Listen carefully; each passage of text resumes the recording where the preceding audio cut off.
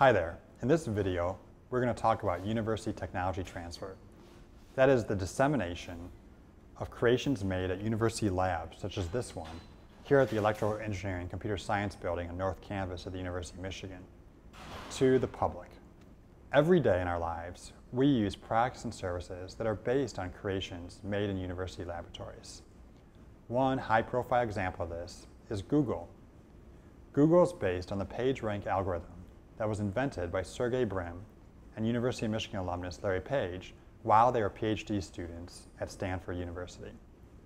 They used funding provided by the National Science Foundation to come up with their initial creation. Then they worked with Stanford's Technology Transfer Office to figure out the best way to turn this early technological innovation into an actual product or service that the public could use.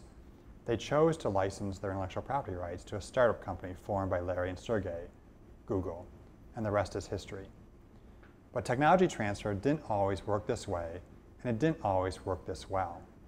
Prior to 1980, the law was that the federal government would own the intellectual property rights in inventions created using federal funding. The federal government could not grant exclusive licenses. They could only grant non-exclusive licenses. Furthering the problem was that there were 26 different government agencies that had their own set of rules for commercializing inventions created with federal funding, and it simply wasn't working that well.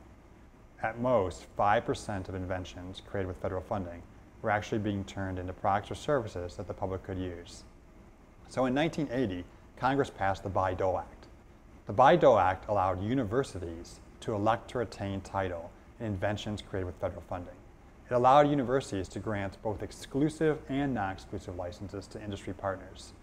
And it allowed universities to collect royalties that they would then share with the inventors of that technology, and they would also reinvest into further research at the university to spur additional innovation.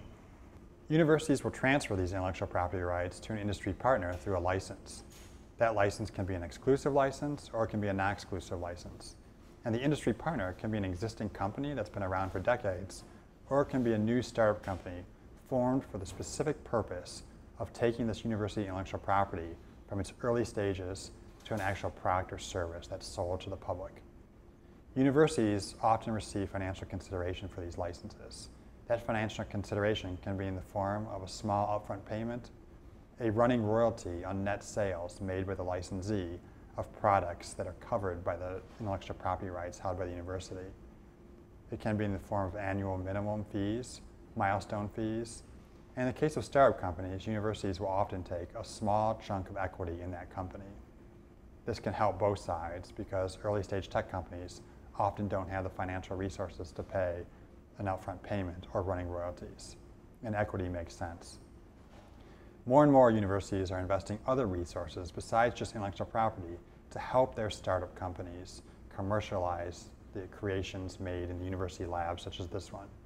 Those resources include incubator space, mentoring on the business and technology side, programs designed to teach researchers how to actually turn their creations into a product that fits a market, such as the I-Corps program, funded by the National Science Foundation and hosted at universities such as the University of Michigan. Other resources include financial investment, or law schools such as the University of Michigan Law School are more and more creating transactional and intellectual property legal clinics that provide free legal services to startup companies. One example of this is the Entrepreneurship Clinic here at Michigan Law School, part of the Zell Entrepreneurship and Law program. So as you can tell, universities take technology transfer very seriously. And more, we're transferring creations from the laboratory out to the public. And that's a general overview of university technology transfer.